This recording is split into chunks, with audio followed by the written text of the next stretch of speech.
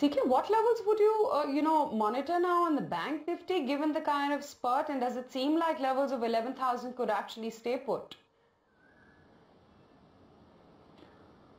Well, see, around 10,900, 10,800, it's actually beginning to run into some sort of support. Now, for it to go down to those levels again, the fresh selling would have to commence in the bank. Right now, what you're seeing is an all-round, let's say, value,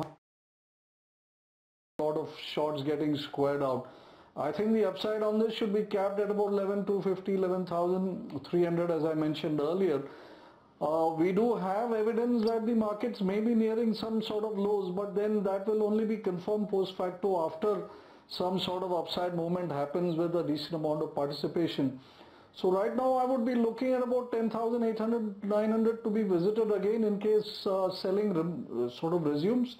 Otherwise I'm a buyer above 11,000 or 250 levels or somewhere thereabouts. In between I have no trade. Shardul, if you